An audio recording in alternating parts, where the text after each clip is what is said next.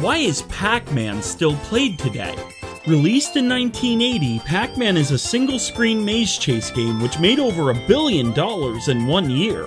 The runaway success this game experienced can be traced back to the many clever choices made by its designer, Toru Iwatani.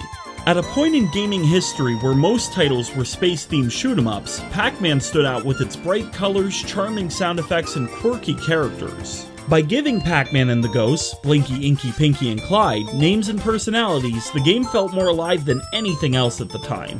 Iwatani also made Pac-Man appeal to female players by including silly cutscenes and making the in-game action play out like chase scenes from old cartoons. Since the arcade game's release, the Pac-Man franchise has seen dozens of spin-offs and reinterpretations based on the original game. It's become one of the best-selling game series ever, turning Pac-Man into a gaming icon in the process. And I think that answers the question,